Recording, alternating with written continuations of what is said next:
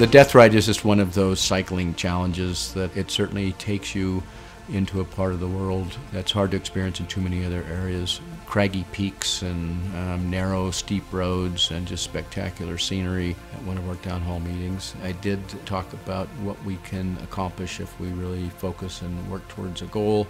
I showed what the death ride looked like as far as the ups and downs. And I put a little bit of a challenge out there, and I ended up with about 10 people afterwards saying, yeah, I think I want to do that if you'll do it.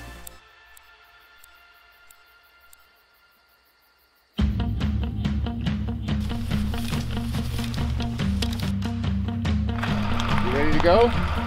Morning. Good morning. Morning. Ready for the death ride? Bike riding is both a group activity and a highly individualistic sport.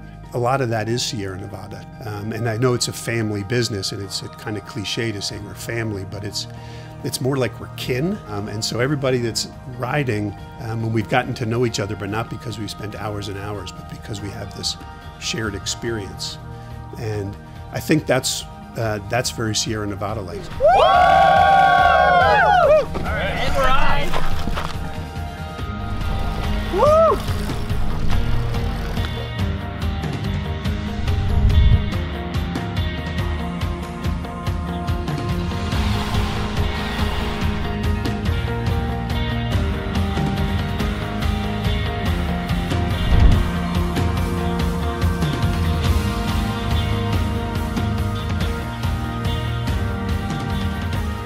11,000 feet so far, and only 4,000 more to go. I mean, having the roads closed to the cars, the scenery going up Abbott's, it was a hard ride, but it was spectacular.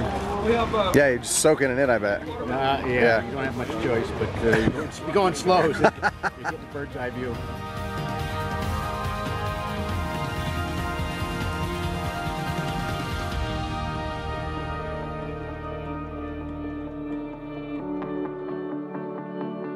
How did it happen? Did you hit something? Yeah, I was going down on the back of Abbott's, and there was like a huge pothole in the road, and I didn't see it because I was going too fast. Luckily, helmet and tumbled into some soft gravel, not like anything too bad.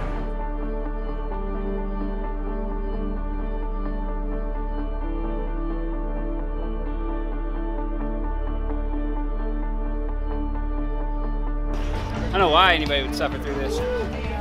Some kind of Satan came up with this kind of torture test. And the win, it was friggin', I haven't had a beer in a week, and now I'm gonna go climb another mountain. It's gonna be awesome. All right, let's go catch Ken. Probably not. He's going strong.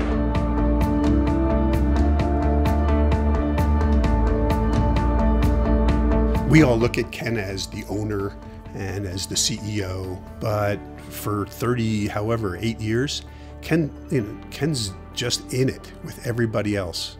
When you get out there, we're all going to be suffering up the same hill in the same way, and it's really very Ken-like. Ken has been incredibly encouraging, and I think that's actually helped me a lot, is Ken saying, like, oh, you'll be great, oh, you'll be fine.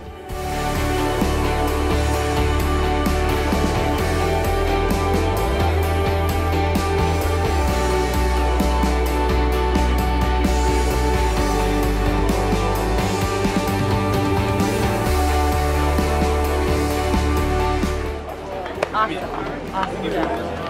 Nice work.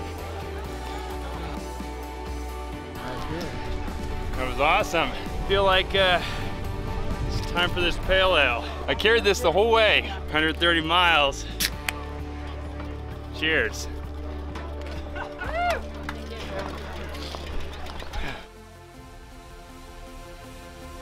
He did it!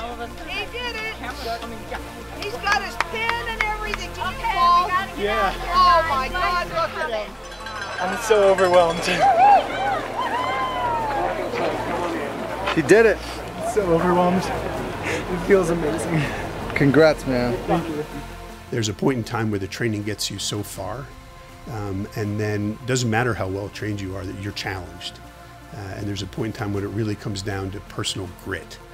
You can still be in shape, and I think we'll all experience at some point, but there's going to be a point where it becomes mental, and it becomes about, your character gets challenged more than your body. It was hard. It was harder than I thought it was going to be. It was. I told you that. I mean, I knew it was going to be challenging, but it was more challenging than I even anticipated. Cheers. Cheers. Job well done. Thanks to Ken for giving us all the opportunity to do this, and to everybody else for all the encouragement that they've given each other along the way. I think that's probably been the coolest part of the last 6 months. I feel great.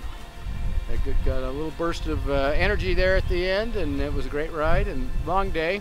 Told everybody I thought it was going to be pretty hard, but if you were focused, you could do it, and I think a lot of people did it. And, after seeing a bunch of my team already make it in, and others that I think will make it in here shortly, it was great.